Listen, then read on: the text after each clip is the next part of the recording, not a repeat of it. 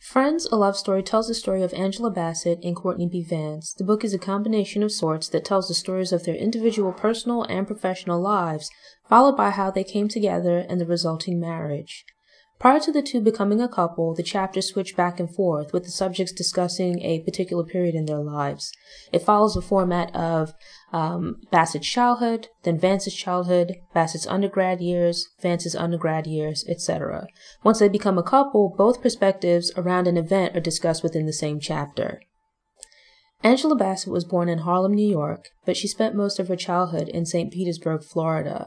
While still in Harlem, her father did odd jobs around the neighborhood, while her mom had a stable job as a nurse's aide. Bassett expressed that her parents had her and her sister relatively close together, but without any real plan for how they would support and raise them. I'm not one for telling people what to do with their lives, but I do think family planning and the associated conversations are important to have before actually having kids, and actually before even getting married. Bassett's parents sent her to Winston-Salem, North Carolina, to live with an aunt and uncle when she was a toddler, so shortly after her sister was born. I think her sister's like maybe 10 months or something like that younger than her, but not much of an age gap. Her parents were facing the difficulty of trying to raise two very small children while also both having to work. It's sad that Bassett wouldn't see her father again for several years, and he didn't seem to even call to speak with her on the phone. Fortunately, Bassett's aunt and uncle were good people. It's important to note that despite the hardships that Black people faced at the time, this couple seemed to be doing relatively well. The husband was a self-employed entrepreneur, and the wife had a stable, skilled job as a teacher. I think it's incredibly generous and the right thing to do to help family members who are in need, but I've read multiple instances of people having kids that they can't afford or other things are going on in their lives, so family has to step in to take care of the kids. And then when the kids settle into stability, the parents come back suddenly to get them. A gradual transition might actually be a better idea, especially if the kids don't remember or don't maintain a close relationship with their parents. I'm not particularly into kids, but I do find their adventures and escapades to be amusing. I enjoyed hearing stories from Bassett's childhood as well as Vance's. They were entertaining, but usually sweet and innocent stories. When Angela went back to her mom, they moved with her younger sister to St. Petersburg, Florida, where either her mom was originally from or had a lot of family. At this point in life, her mom was working a series of low-paying jobs, trying to move up in salary to be able to better provide for herself and her kids. I think Angela's mother's desire that her children have a different and better life than hers played a crucial role in Angela's development. She also raised her daughters to take pride in themselves and their appearance, regardless of how little they might have had. Unfortunately, during her, I guess you would consider them tween years, like maybe around the age of like 9 to 11, something like that, Angela was molested by two of her mother's boyfriends. Her mother did the right thing, which was believing Bassett, and unless she had prior knowledge of their habits, which it doesn't seem she did, it certainly wasn't her fault. But I can't help but wondering, how was she meeting these men? Were they targeting her because she had two young daughters at home, was struggling financially, and their father wasn't around? I mean, it's not really clarified, but those were questions that I had. I took issue with the manner in which Bassett's mom resolved these situations. Like, it was great that she believed her, but like with the first boyfriend, I didn't see the point of arranging a confrontation with him. It might have been a way of giving Angela a voice in the situation, but it doesn't seem to be something that she was interested in. It seemed to be unnecessarily dramatic and likely uncomfortable for Angela. And with the second boyfriend, she also did the right thing by ending the relationship, but I don't understand remaining friends with the man. By remaining friends with this person, your daughter has to continue having contact with someone who took advantage of her. Or even if you don't bring them around, she has to know that you're maintaining contact with the man who violated her. While discussing her childhood, Angela Bassett mentions not being scarred by her childhood molestation. But then later in the book, she discusses her problems with men and her discomfort with her sexuality. It's not my place to speak on her behalf or to say how someone should feel in such a situation, but I believe the two are connected. She glosses over, or at least downplays, this aspect of her childhood and the impact it had on her development. people deal with things in their own way, but she doesn't really hold the men accountable for their being inappropriate, but rather provides possible explanations, which are really excuses for what they did. Like there's no logical explanation for why a grown man should be inappropriately touching a child. Angela's mom isn't perfect, and she certainly makes mistakes along the way, which is human, but she's pretty modern, or at least logical for her time. She seems like an interesting lady who would probably be a fun older woman to be around. The idea of not being average or not settling for being average that she instilled in her kids was incredibly important. She might not have delivered the message in the most dignified manner, but it was nonetheless poignant and life-changing. It was key to Bassett's development and later success that her mom had high expectations for her. Too often, being black and from certain neighborhoods result in people, parents included, having low expectations for kids and not pushing or encouraging them to strive for more. But exposing kids, especially those from underprivileged backgrounds, to different experiences can be life-changing. One such experience exposed Bassett to theater, and that one event arguably changed the direction of her life. Angela's family, well, her mom's family, seems to be a bunch of characters. Reading her account of conversations with her mom about the birds and the bees was hilarious. The whole scenario of a mom taking her to a drugstore and talking to her about condoms was pure comedy, like the language that she uses. Likewise, I was lectured as a child, but I don't think I've ever spoken to anyone about anything for 8 hours. Even as an adult, I could just imagine what it might have been like to sit in a car and get lectured while driving around for what's really a whole work shift. Likewise, the story of her grandmother becoming a Jehovah's Witness and telling her about the world coming to an end in a few years was really funny. Courtney B. Vance, on the other hand, had roots in Chicago but was born and raised in Detroit. The city's dramatic change occurred during his childhood and motivated his parents to initially move to a different neighborhood and to then put Vance and his older sister in private, predominantly white schools. His parents wanted the Vance kids to live in an integrated community to learn how to be comfortable with navigating a white world. Someone who looms large in Courtney's life is his father, Conroy Vance. Courtney's father was originally from Chicago and had been raised in a foster home. Now, people have a hard enough time being adopted as babies before they can remember, so I can only imagine the trauma of your parents giving you away as a preschooler, like around the age of 3 or 4, where you can remember them and are aware that for whatever reason they chose to give you up. Vance grew up with his father in the house, but they lacked the deep connection that he saw between his mother and older sister. His father would joke around and make fun of him, but was unable to have deep or important conversations. Vance, as a result, never spoke with his father, or his mother for that matter, about sex, while his sister did with their mom. His early contact with his dad's pornography magazines shaped his ideas of sex and sexuality. There are a lot of examples of toxic masculinity within his father's life, or what he shares about his father's life, and also within Vance's relationship with his father. He also internalized a lot of what he saw in his parents' relationship, where they argued, his mom let his dad have his way, and his dad in turn kept a lot of secrets. Courtney would go on to attend predominantly white schools from high school through grad school, and adapting to these new environments was difficult, and he wanted help from his father with figuring out his identity as a black male in predominantly white environments. But because they weren't that close, he didn't feel like he could have these kinds of conversations with his father.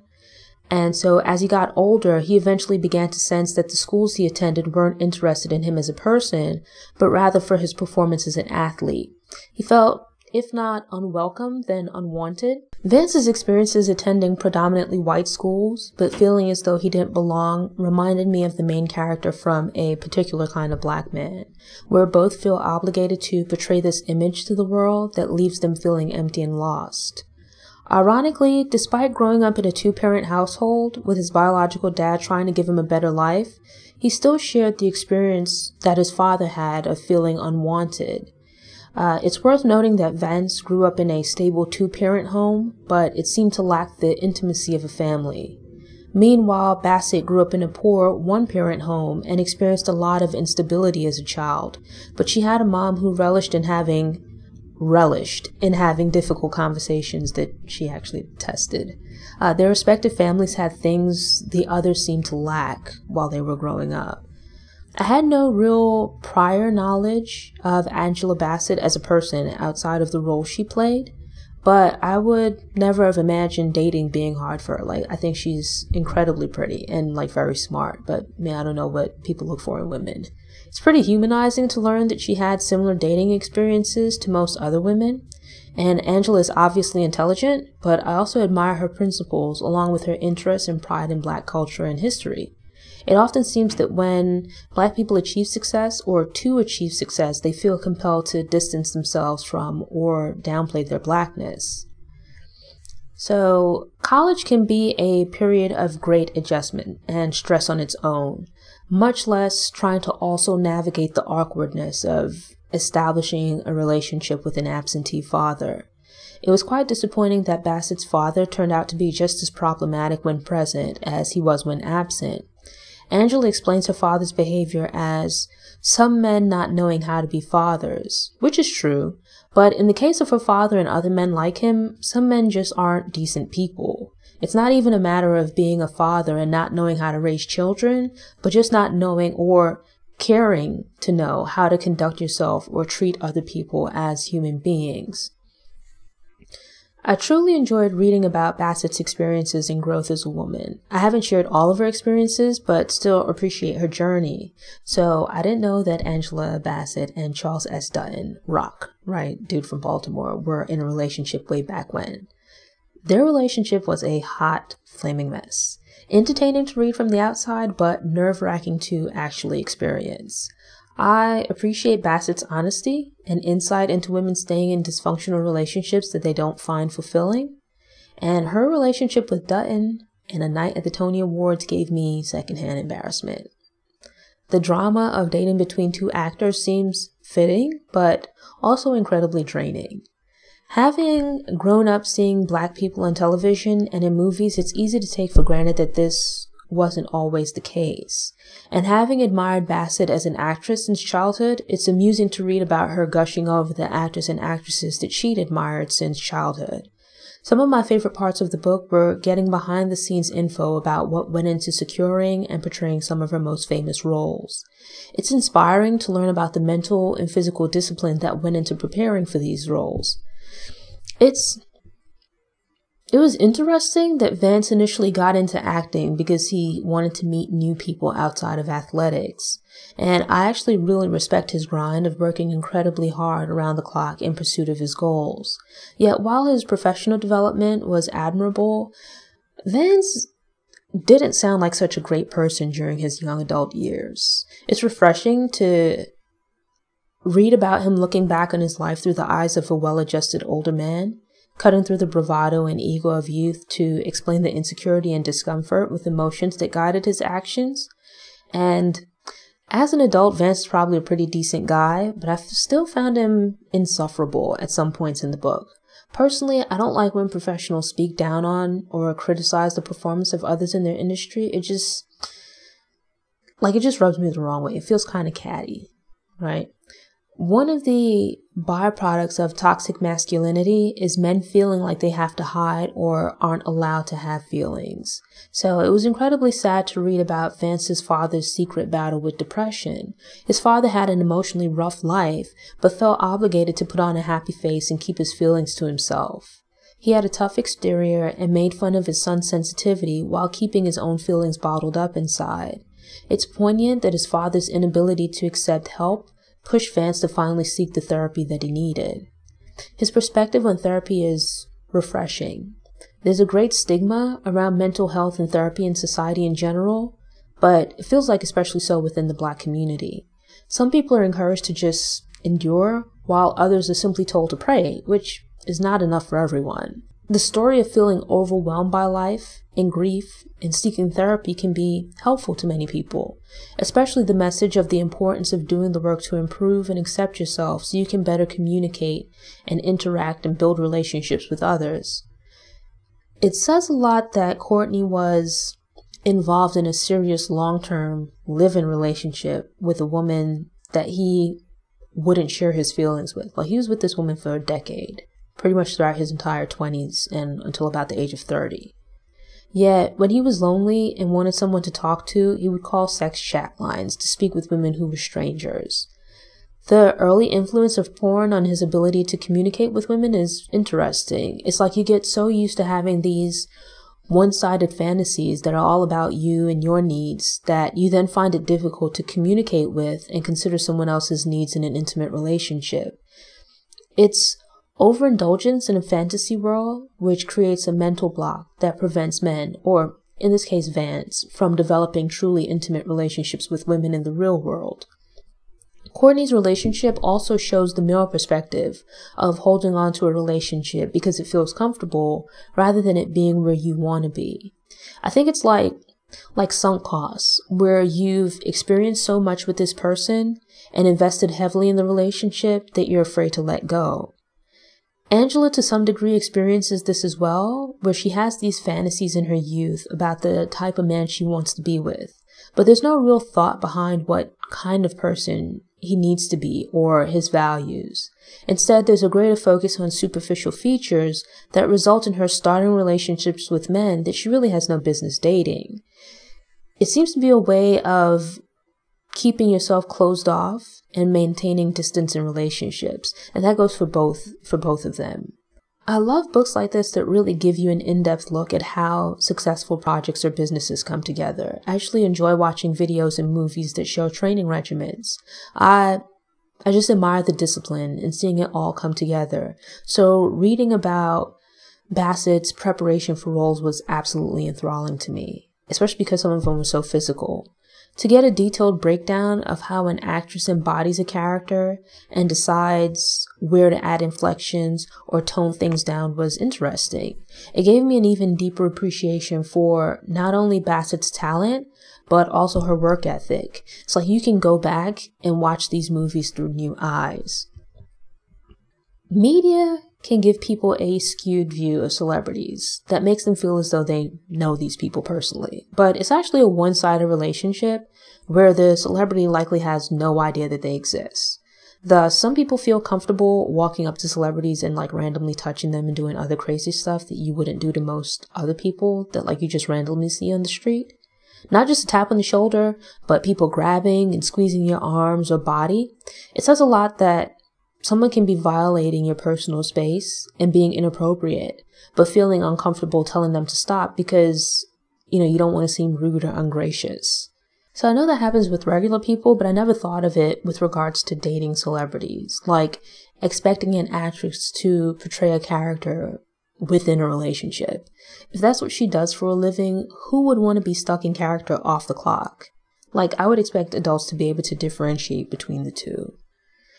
I like that both of them came to the realization that they wanted to improve as people and took time to explain their process. Not to say theirs is the one true way, but rather that this was what worked for them. It's interesting that they were both looking for validation and a sense of identity or completion in partners, but realized that they had to find that within themselves. Now, I was mostly agreeing with Bassett up to the point where she started discussing relationships, sex, and religion. When she ventured into soul ties and bleeding virgins, the thrill was gone. Bassett mentions having feelings of guilt around sex outside of marriage because of her religious upbringing. And I agree that some of those feelings probably come from having frivolous sex with men with whom she didn't really feel a connection.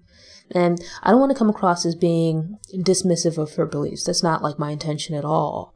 But I also believe that it's probably more accurate that the issue she and other people feel with regards to sex is that religion and society teaches people that it's shameful.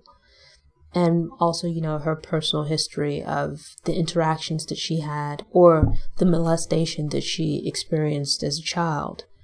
I don't take any issue with religion guiding your approach to sex and sexuality, or deciding to save yourself for marriage, or, just because you want to, or that you just aren't that interested in sex. It's fine. What I do take issue with is presenting ideas that are not fact-based as explanations for real-life matters. The last thing we need is more false information floating around about sex and other biological matters. Virgins do not always bleed during intercourse, and soul ties are not a real thing. They shouldn't be presented as facts and have no place in a logical discussion about sexuality. I did appreciate the message of not being complacent or settling in life, but rather striving to reach a place of being content with yourself, your achievements, and your life overall. Being grateful for what you have, rather than lamenting what you don't have and allowing it to consume you. I think this is an incredibly important shift in perspective that could make a lot of people feel less stressed in life. Like this idea that, you have to strive for things that you probably don't even value or you don't even think are important, but society tells you should want and need, and like your life is lacking if you don't have. Also, I respect that Bassett cares about how Black people are portrayed in movies and takes that into account when considering roles. But I think it's limiting and unrealistic to only want to play good or wholesome characters, or that all of your female characters have to demonstrate their love of Black men. To be clear, I don't think we need more films focused on Black men and women dogging each other or, these negative stereotypes.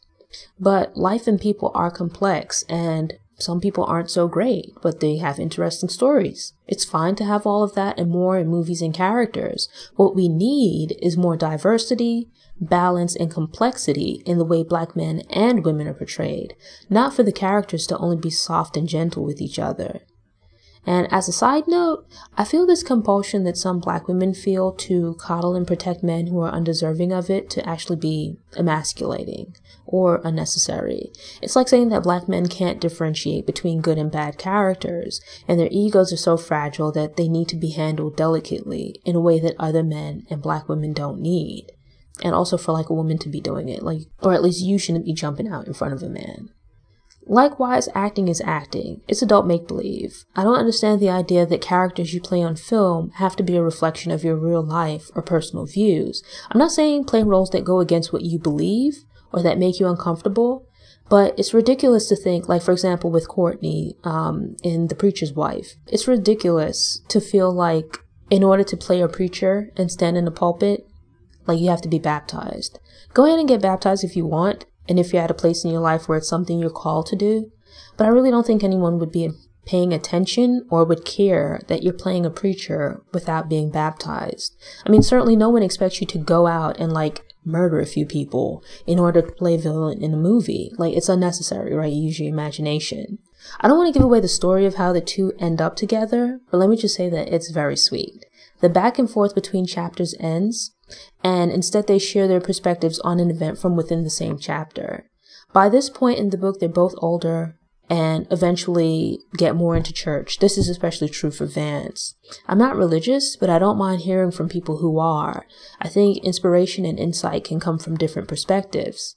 But after a while, it began to feel a bit heavy-handed, especially Vance's perspective. He struck me as being a bit judgmental and self-righteous throughout the book, but it became even more apparent and a bit off-putting. I also side-eyed the constant message of aspiring to a traditional Christian marriage, but picking and choosing what that means. A big deal is made about the husband, in this case Vance, who is the one making the big deal really, being the head of the household, but then being more flexible about him not having to also be the primary breadwinner. It comes across to a degree as wanting to call the shots and be in control, without having to carry all of the burdens. Now, to be clear, he doesn't sound like a dictator in the relationship. He's actually refreshingly supportive, but I just felt the constant rehashing of this head of household business was tiresome. Ultimately, everyone is free to make their own decisions and to decide for their own relationship how they want things to go, rather than following these generic rules and ideals. But that's why I always find it funny that people say these are the rules to follow and the way to do it, and then break from tradition, pick and choose specifically what works for them. I thought this was a great book, and enjoyed the behind-the-scenes look into the craft of acting and the business of theater, film, and television. As a longtime fan of Angela Bassett, I was a bit more biased towards learning about her career journey, but also enjoyed Courtney B. Vance's as well.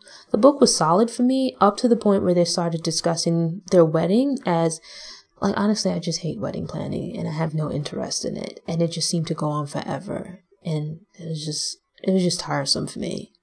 But it picked back up for me when they started discussing their journey to becoming parents, and I ultimately enjoyed the ending of the book. Given that the book has a male and female perspective, I think it could appeal to both genders.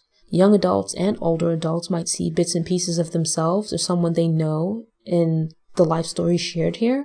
And I think it's an incredible book about figuring out how to better define what you want in a partner, and more importantly, what you want within yourself. Thanks for tuning in. If you enjoyed this episode, please hit the thumbs up button and share it online. I hope you'll also subscribe to the channel to get motivated, get inspired, and get more stories of Black history made and in the making. Until next time, take care.